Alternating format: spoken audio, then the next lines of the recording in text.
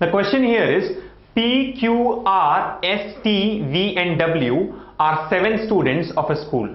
Each of them studies in a different standard from standard 4 to standard 10, not necessarily in the same order. Each of them has a favorite subject from English, Science, History, Geography, Mathematics, Hindi and Sanskrit, not necessarily in the same order. So as we can see here, there are 7 students, 7 standards from standard 4 to standard 10 and 7 different subjects. So we need to do the complete assignment, that is find out the correct standard for each of the students and his favorite subject.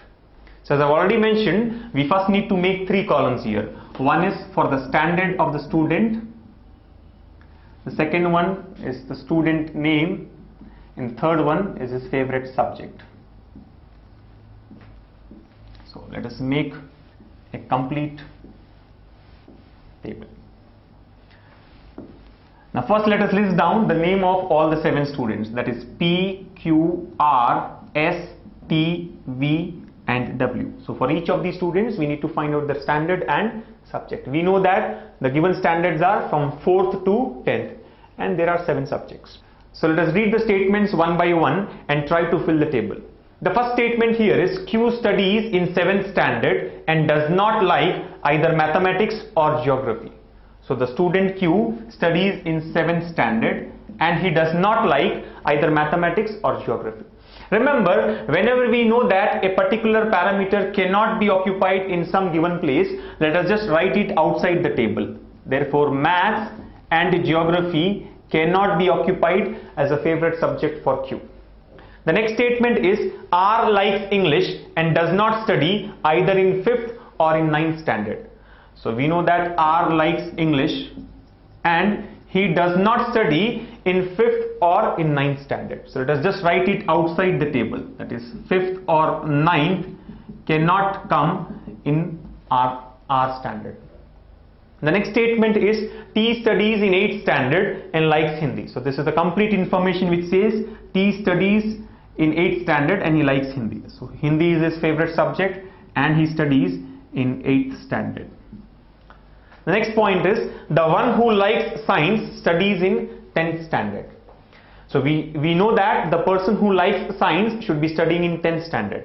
Now if you observe here, neither the 10th standard nor the subject science has been fixed yet. So let us simply understand that science and 10th standard should go together. The next point is S studies in 4th standard. So let us mark the standard for the student S. The next one is W likes Sanskrit. So W's favorite subject is Sanskrit. The next point is P does not study in 10th standard. So we can write 10th standard outside, meaning that 10th cannot be the standard for P. And the last statement is the one who likes geography studies in 5th standard. As we can see, the 5th standard or the subject geography has not been allotted yet. So we cannot find out the exact position of 5th standard and geography. Let us simply mark it outside, meaning geography should go along with 5th standard. So this is the given information. So far we have fixed 3 standards and 3 subjects for the given students. And the only information which we have now is science should go along with 10th standard, geography should go along with 5th standard, maths and geography cannot be the favorite subjects for Q, and 10th standard cannot be for P, and 5th and 9th standards cannot be for R. Let us now fill the remaining gaps in the table with the help of these points. We know that science and 10th standard should go together and geography and 5th standard should go together. And from the assignment that we have done so far, we have 2 persons who have neither been allotted with their standard or their favorite subject, that is P and V. So definitely these 2 should be either for P or for V respectively.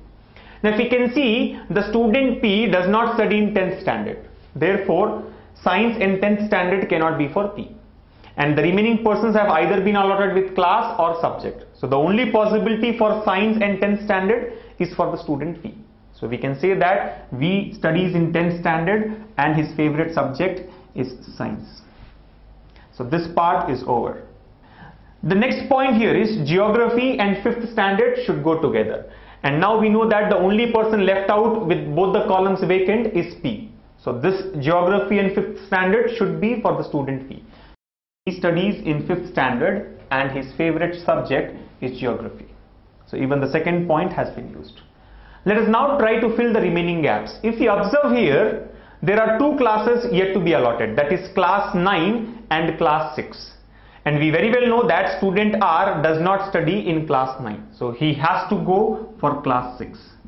And the left out student W should be studying in class 9th. So with this, we have finished the allotment of all the 7 standards. Moving on to the subjects part, there are 2 columns vacant. And the 2 subjects which have not been allotted so far are history and mathematics. We very well know that the student Q does not like mathematics. So the only option left out for Q is history. And once Q takes history, the student S should take the subject mathematics.